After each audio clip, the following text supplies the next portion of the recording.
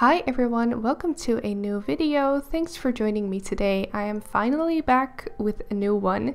So it's been a while since I uploaded. I had many things going on and YouTube wasn't really a priority for me in the past month, but I'm back. And it doesn't mean that I haven't been drawing, because I have been drawing a lot and I have some very fun new pieces to show you in the upcoming weeks. So I'll be back uploading again every Thursday, and in this video you'll see me working on these beautiful Indian elephants or Asian elephants in pastels on pastel mat. It's a relatively small and quick piece. It only took 3 hours, and you can find the full real-time lesson over on Patreon for the $4 members. So if you're interested in following along, have a look through the link in the description. You can find everything there, all the other lessons as well, and also a library with an overview of all the lessons if you're interested in seeing in what I have available. So let's get going. So while you see me working on these elephants, I also wanted to talk a little bit about art block and how to prevent it. There are many videos available on how to deal with art block or how to overcome it, but I wanted to talk or give you some tips of how to prevent art block and how I'm able to always create new drawings, new pieces without getting bored or without getting uninspired. I always feel inspired to do new drawings. So let's give you some tips about that. First, I'm working with Stabilo Carpitello pastel pencils on pastel mat. The color is gray, and that's basically it. It's 8 by 8 inches. So that's everything you need to know about the drawing. And let's get right on with tip number 1. And tip number 1 is to take enough breaks and also to not push yourself. So I take lots of breaks during my pieces, but also in between drawings. So that's important, because allowing yourself to take a couple of days off from drawing after finishing one, it always gives me new inspiration for new pieces, and also just focusing on completely different things for a few days and not thinking about drawing always makes me excited to start new work again. And definitely don't push yourself if you don't feel like drawing.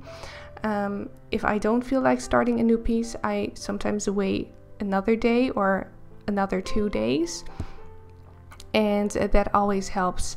And don't push yourself. Also, in between pieces I take a lot of breaks, so I can always come back to the drawing with new fresh eyes, and I always see new details to add and things to adjust, and in the end it leads to better pieces, which also gives me more energy. Alright, so that is tip number 1. Don't push yourself and take enough breaks. Okay, so then tip number 2 is to switch between different materials if you have them available.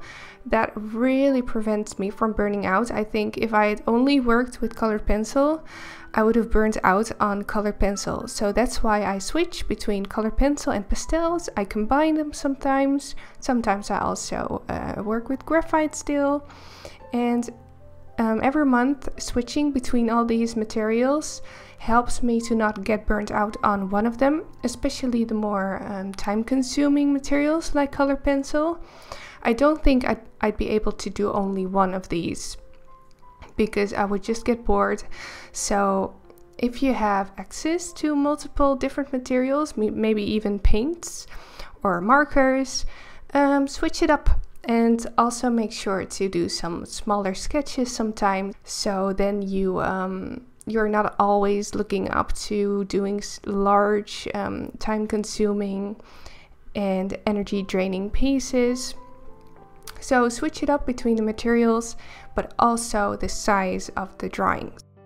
So then tip number 3 is the subjects you're drawing. So I always try to pick pieces or subjects that I currently feel really passionate about. So that's why I stopped taking commissions, because when you do commissions you sometimes have to draw photos you're not feeling a connection with. So doing wildlife for me really helps with picking subjects that I'm currently really into. So currently I'm really into fish and birds. I really like any big cats. I always love to draw. So that's actually one of my biggest tips for staying inspired. Always draw things that you are into. And if you're doing commissions, maybe also allow yourself to do some other pieces for yourself in between commissions to prevent yourself from burning out or getting an art block. So for me, it's very important to not burn out or not get an art block, because I have to pay my bills with my art. So applying all these tips of drawing things I'm passionate about, or take enough breaks in between and switch it up in between materials, it really helps me. And that's how I basically never get an art block. I never am uninspired. I am sometimes a little bit tired. So when I'm noticing that I'm getting too tired to draw, I really have to take a break. And after a few days, I always feel inspired and excited to draw again. So I actually have some more tips. So tip number 4 is to try something new.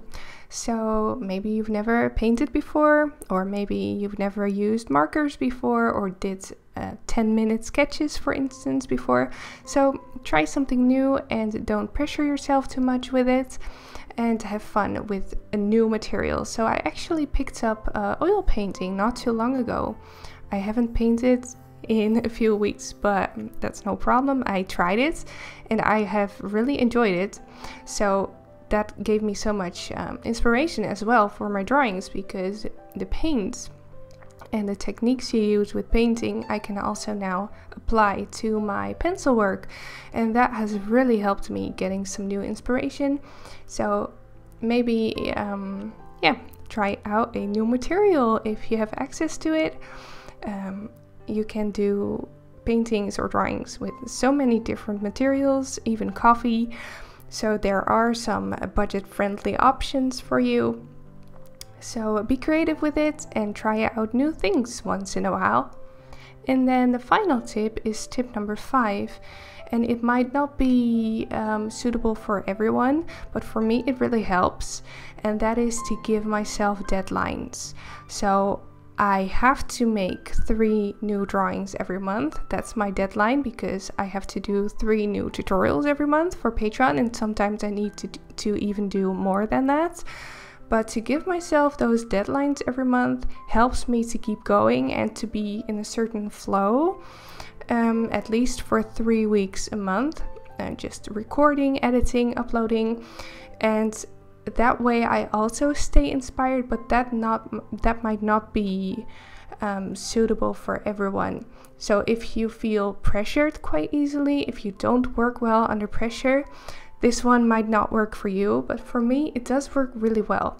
So I tend to do quite well under pressure, and I tend to work very well when I have deadlines. So I am giving myself deadlines.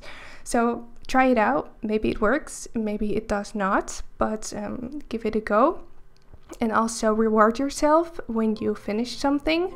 So yeah, you can try that. Maybe these tips help you. So let's put them all together. So tip number 1 was to take enough breaks and not push yourself. So this one is quite the opposite of tip number 5, but I put them together. So I do give myself deadlines, but I also allow myself to take enough breaks. And by planning this all very well, I stay in a certain flow, and that way I stay inspired. And then tip number 2 was to switch it up. Switch up the materials if you have access to multiple materials. For me, switching between graphite, colored pencil and pastels really help to not burn out on any of them. Then tip number 3 is to draw subjects you are passionate about. Then tip number 4 was to try new materials, even if it's just painting with coffee. And then tip number 5 is to give yourself deadlines if you feel like you can work well under pressure. So yeah, these were my 5 tips for preventing art block. And also let me know yours in the comments below, if you have applied any of these and if they work well for you. So let me know down below. I'm very interested in hearing your experiences with these. And I hope you like how these elephants turned out. They only took 3 hours, so that's very quick for me. So for me, this was also a really good quick drawing to do in between the larger pieces. So this one is on Patreon if you want to follow along with this lesson. You also get the reference and the color list, and of course the narration and all the instructions. So I hope you liked it, and let me know what you thought of this video. So that brings this video to an end. Thank you so much for watching. Don't forget to like and subscribe, and then I'll see you in the next one.